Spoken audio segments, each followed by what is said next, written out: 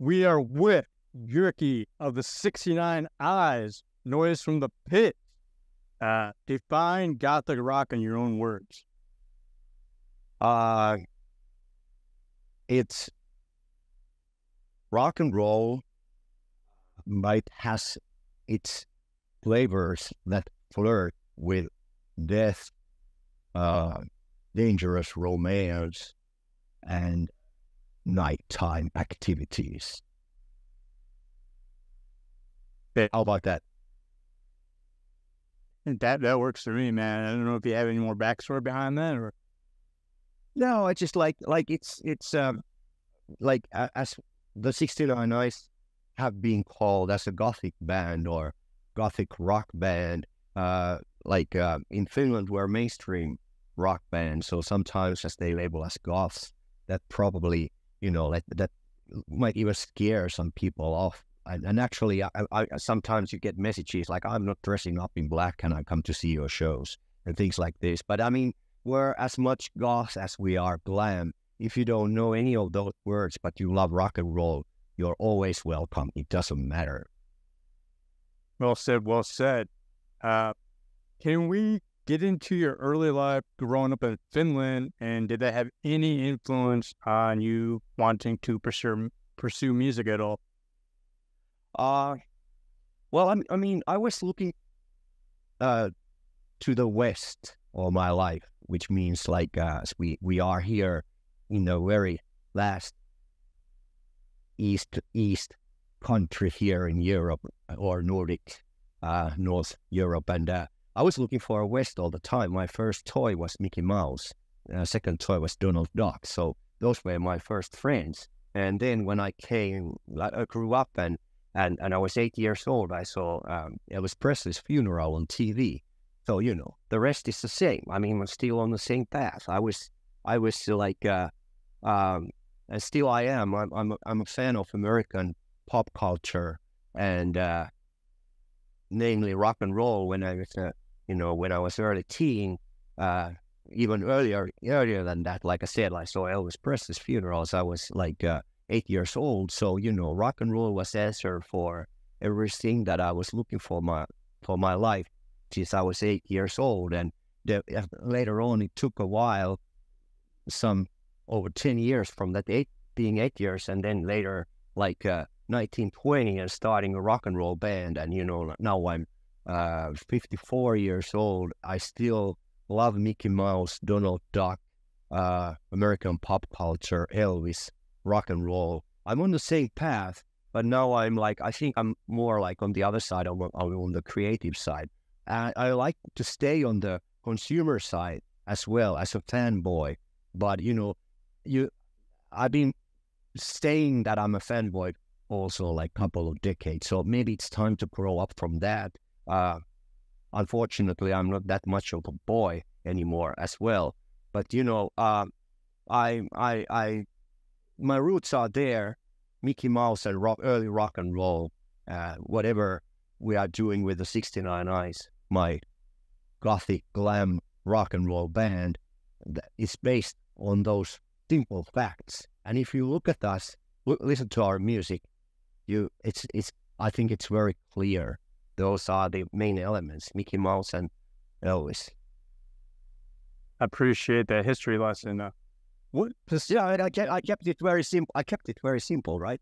No, but it was good. Well said. So what would you say, what specific musicians still influence you to this very day? Well, it's I would obviously I was inspired by different, Elvis was there in the beginning. When I was a teenager, I discovered the Doors and Jim Morrison's Thoughts, like everybody probably is doing at certain point of their age. Still now today, these artists that I just mentioned inspire me, but there's obviously the list is pretty vast. I would say still, but let's I remember there was a time when at my youth, young people who were into rock and roll or maybe even sports or or movie stars put the posters on their walls of their heroes. And at some point, when I was still living at home, my mother was asking why all these people in my bedroom on my posters were dead people. Why you worship the dead, you know? And that was a relevant question back then. Obviously, I didn't take it because, you know, Elvis, Jim Morrison, James Dean, you know, those guys were the coolest. But leaving those guys who are not along with us anymore aside, still there's a lot of really cool artists that inspire me. For instance, from the like 70s New York City punk rock, Jyrki, living legend, guitarist from Dead Boys, is still with us. And every time I hear something or see some clip of him playing his guitar, that really touches me deeply. So Jyrki is an inspiration.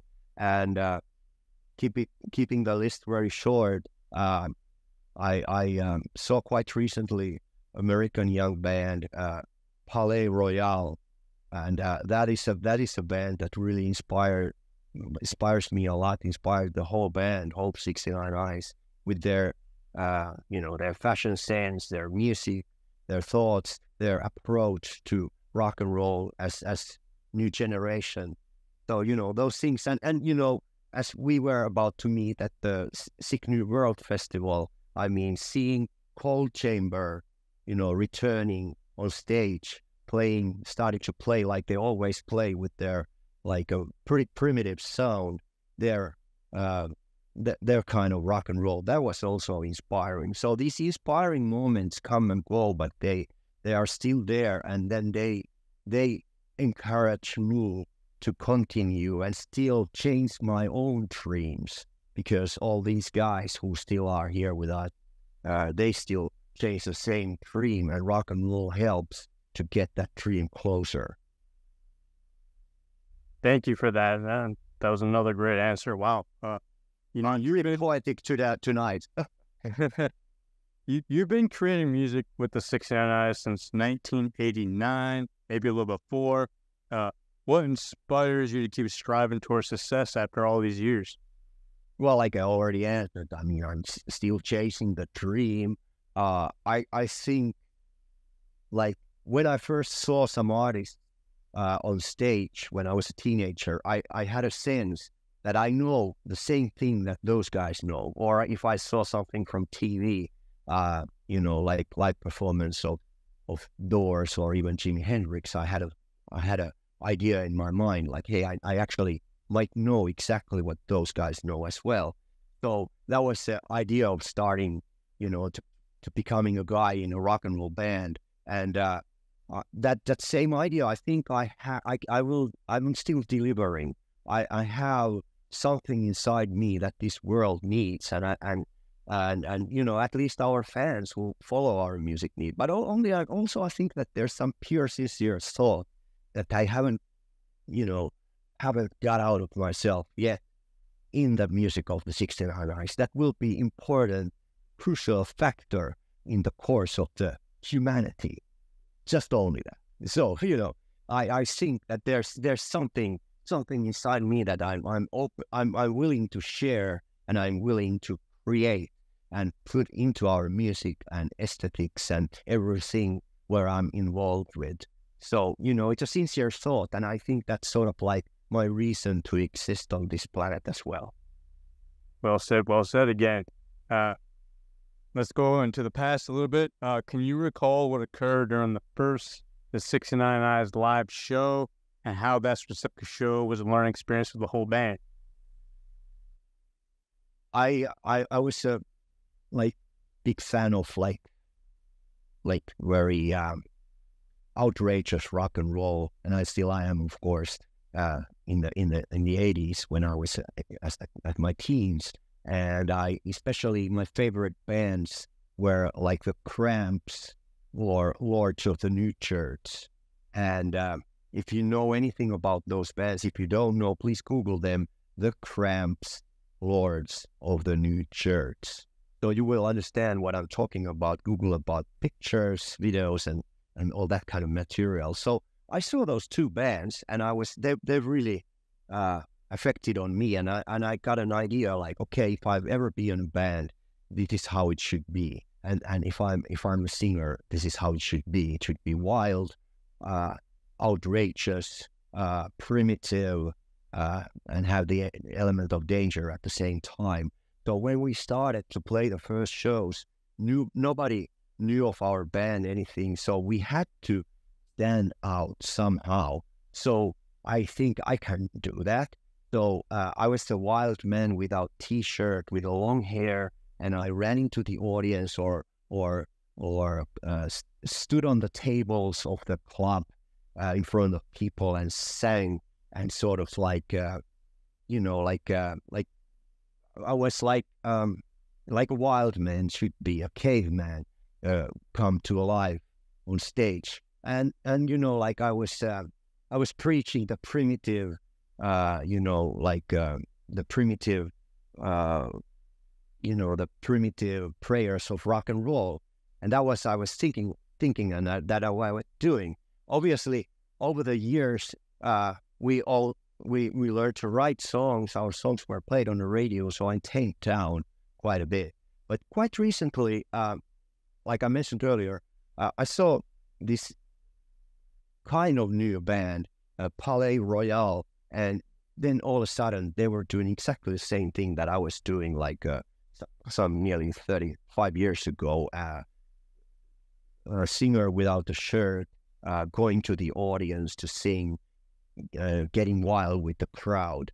So that actually inspired me that I'm actually going through the same rituals that I did when we started.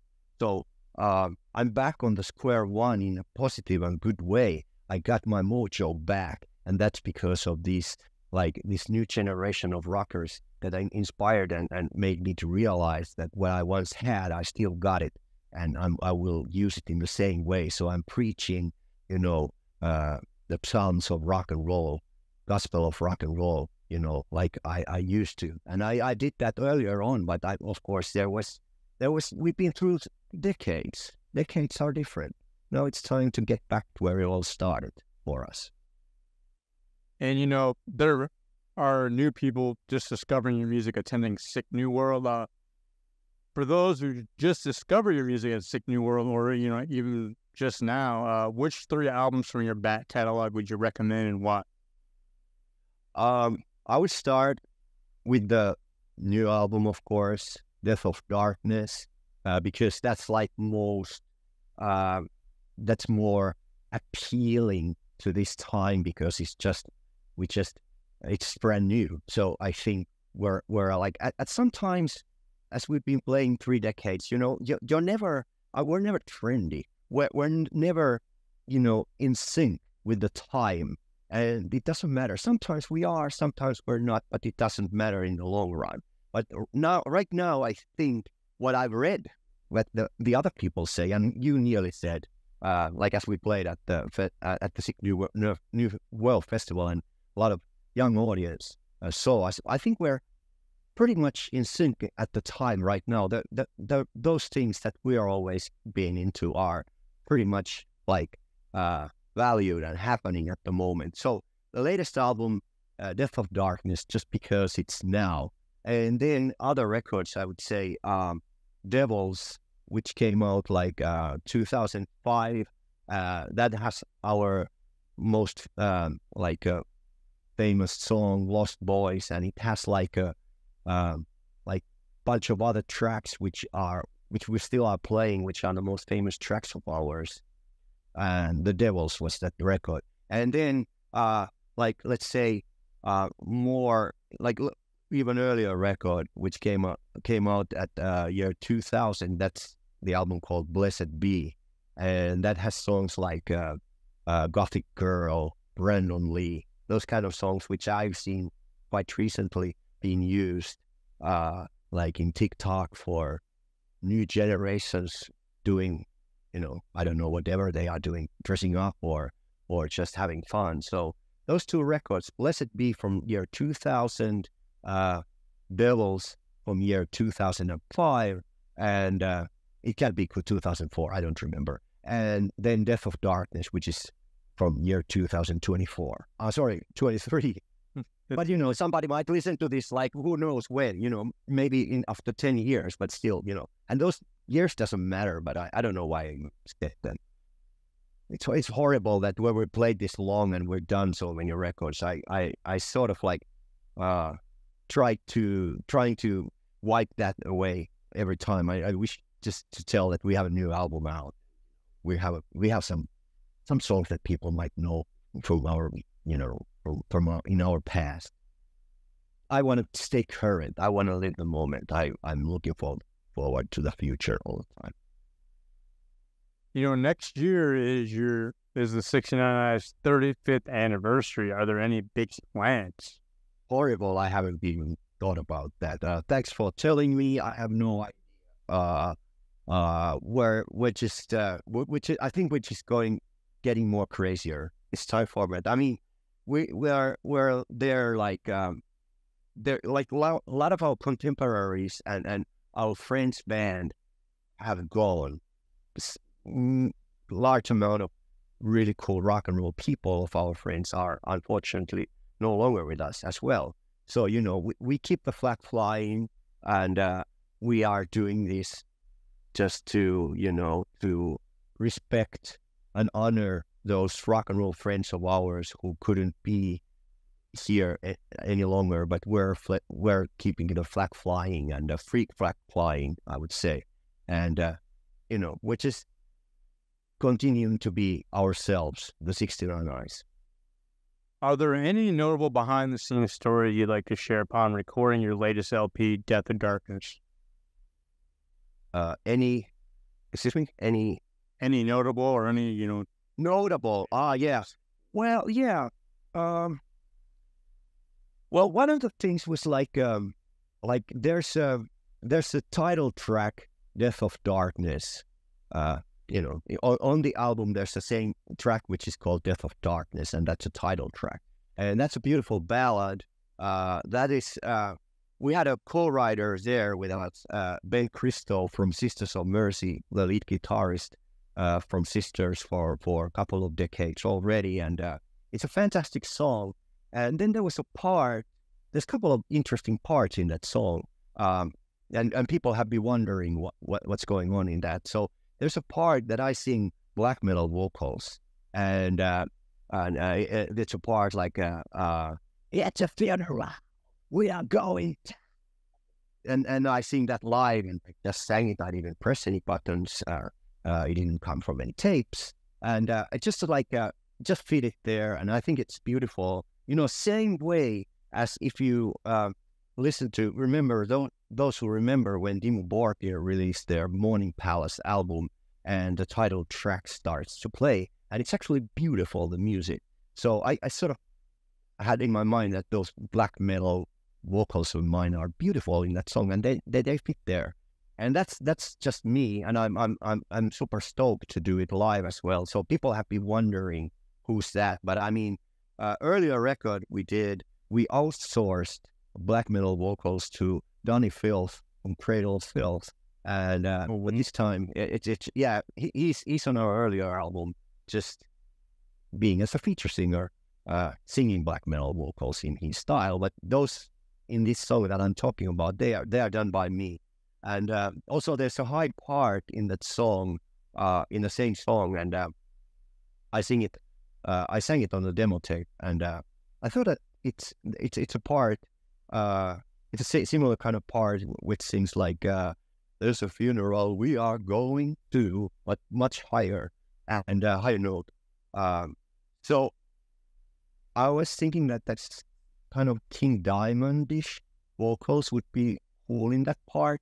So the best King Diamond vocalist out of being King Diamond himself is Ville Valo from him.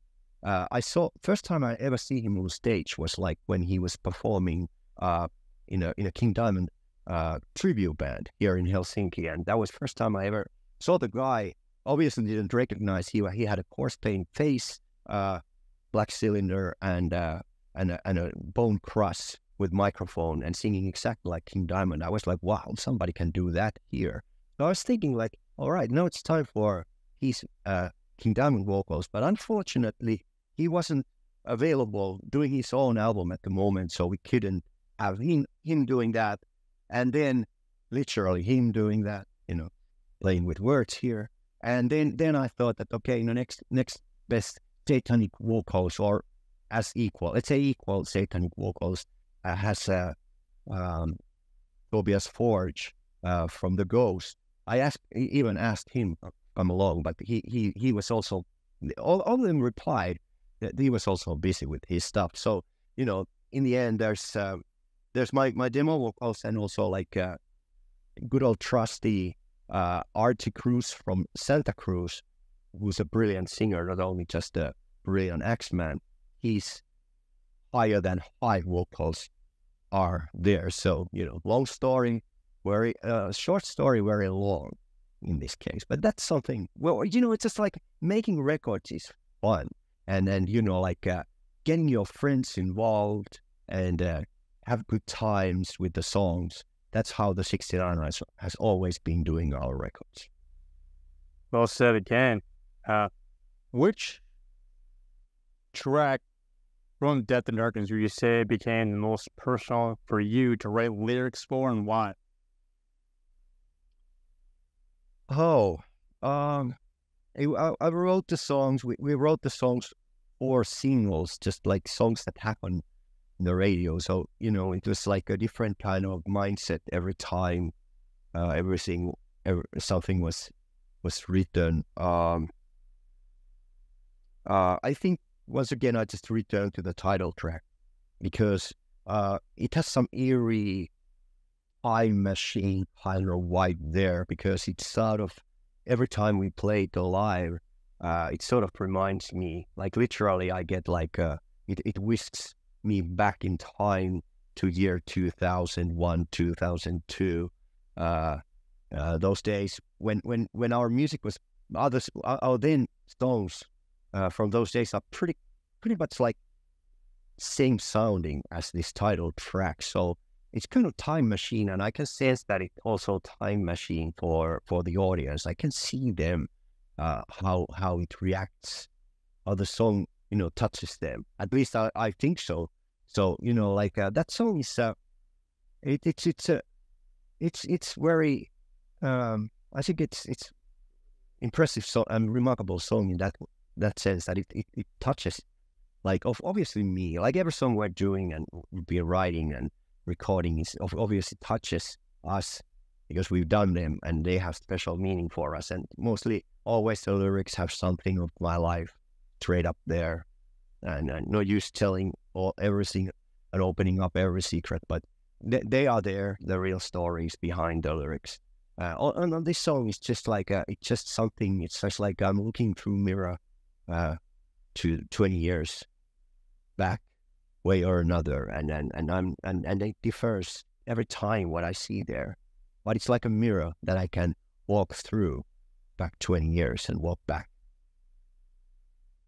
And which song from Death and Darkness were you looking forward to debut live for the first time? Well, you can imagine that I would answer This Murder Takes Two, and that's a song we're not playing live.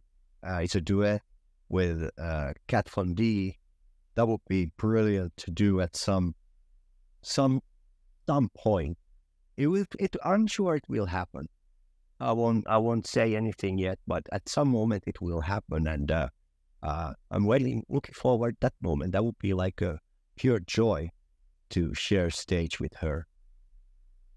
I hope that happens, brother. It will happen. All the dreams come true in the end. So if we manage to, to hold the song, that's not said, but at least the pictures will be really cool. And would you say you're completely satisfied with the final outcome of what fully became the Death of Darkness LP? Well, I would say it's our best record at this point. While I'm starting to get the hangover from, releasing the new album, it's now, I think it is exactly like a month old right now. So what happens to the album when it's released these days? That's kind of like, I'm trying to accept that the records died pretty fast. The singles don't die, but the whole albums died pretty fast.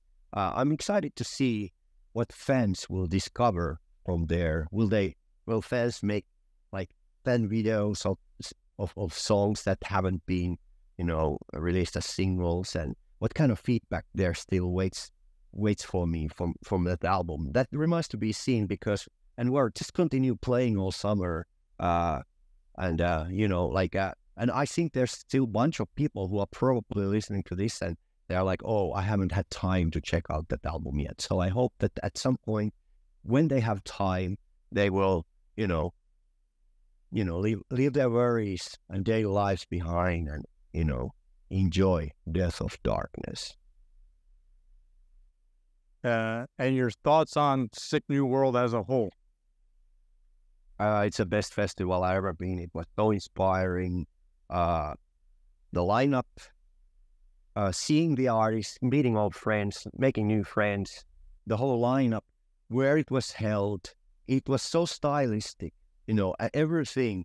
And everything was, we loved it every fucking second. And I wish that we could do more American festivals this summer. Our agent is just currently studying that case, but at least we would love to be present at the, Sick New World if there comes another one next year, or Cruel World. All these festivals, I think our band is at our best at the festivals, especially for people who haven't seen us yet or haven't had time to come to see us when we are playing saloon next to them in the US. So that was fantastic. That was the ultimate. One thing I regret, I didn't buy or get. I rather buy the festival T-shirt, because there was many of them. That was really cool. I saw them. Everybody was wearing them in Las Vegas next couple of days, which now tells that I stayed in Las Vegas next couple of days after the festival. And that's another chapter. And that's another story as well. I didn't get married, though. I didn't get married. I think you'll be able to find one online. I'm sure they'll release something, from the official website of Sick New World. Briefly, what do you hope to accomplish as a musician within the next 5 to 10 years? I'm ready to take next step to the next level, and I'm ready to deliver music that touches everybody, and not just cult audience. I think the 69 Eyes has potential to appear to a larger audience because of our, open rock and roll values, which are open to everybody. You don't have to be part of any genre or, represent any subculture. We're open rock and roll band to everybody, and I'm just waiting for the right moment to deliver a piece of music that will, take us there and introduce us to those who don't know about us yet. I appreciate you taking time out of your busy schedule, Jyrki. Thank you very much. Of course. Hopefully we get to cross paths again. Great to catch up finally, and hope to see you next time, man. Yeah, because that Sick New World Festival, yeah, you're right. It was like Woodstock 99 without the chaos. It was just like, I think there was even that amount of people, close to that, because if there was 80,000 sold out, music fans as a festival, there was like 20,000 of like artists, their friends, VIPs, and so on. I would say there was 100,000 people, So that was unfortunately, Chad, we didn't meet, but now we met. So it was really important for me. We'll cross paths, man. Thank you again, man. Thank you. Thank you, Chad. Appreciate you. I'll keep you posted on everything. Yes, God bless. You too, man. Take care.